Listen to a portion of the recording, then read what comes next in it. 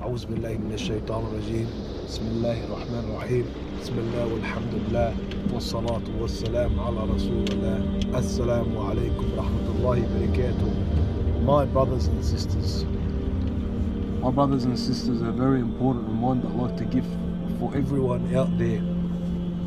There's a lot of brothers and sisters out there that are very distraught, are very upset, very depressed, and it's getting to the point where they feel like there's no hope.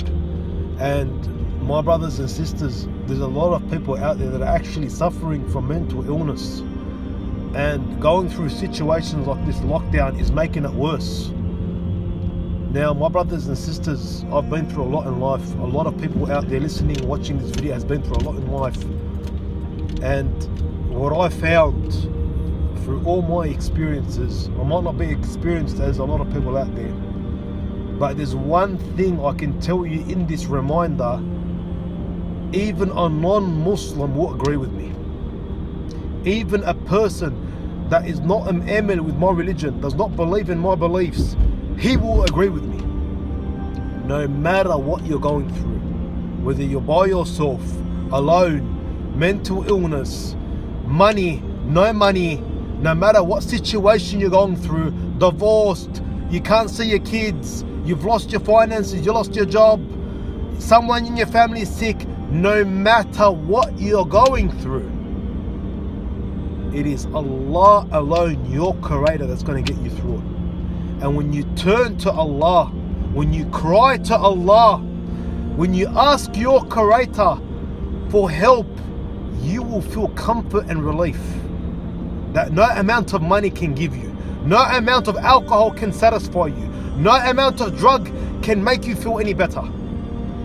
Because my brothers and sisters, there is everyone out there has been in a situation where they have cried to their creator and they have seen miracles. They have cried to their creator and they're going through the biggest problems in life, and they felt instant relief and comfort, and they've seen miracles. They've come out on top. Who is Allah, my brothers and sisters? Who is Allah? At this point we're worrying. This is what Shaytan does. This is what Shaytan wants. He wants us to worry. He wants us to fear. He wants us to think about the future. What are we going to do? Because when you worry, when you fear, you lose hope. When you lose hope, then all is gone. My brothers and sisters, you destroy yourself. Shaytan is destroying us mentally.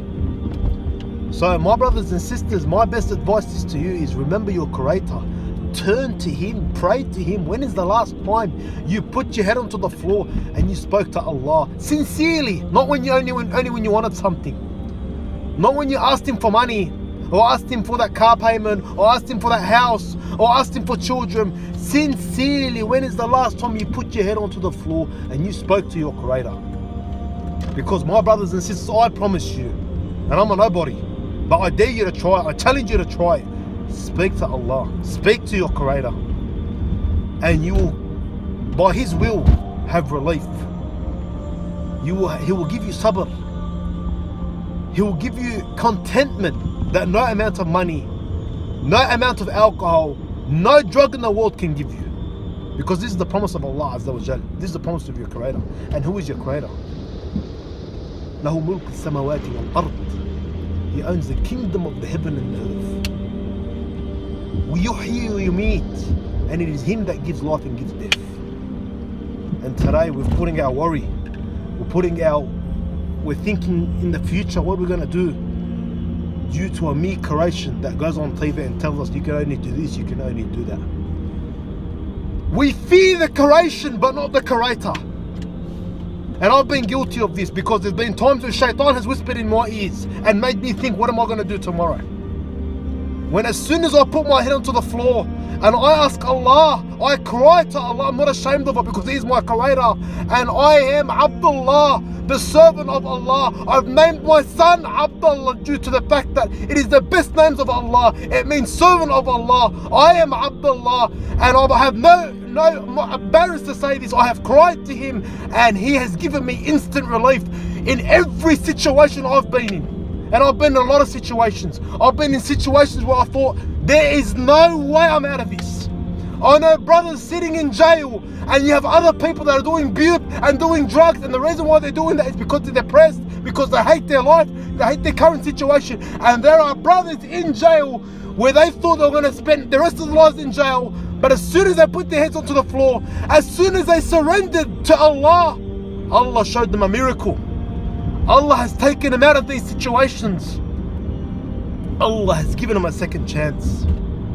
There are people sitting in hospital sick with an illness, and you have someone, a doctor with a status, respected in the community, tell you this person is going to die. There is non-Muslims out there that can't disagree with me. When Allah has taken this person and given him shafa, given him good health. My brothers and sisters, do not forget who your Creator is. He is the owner of the heaven and the earth. He is our Creator.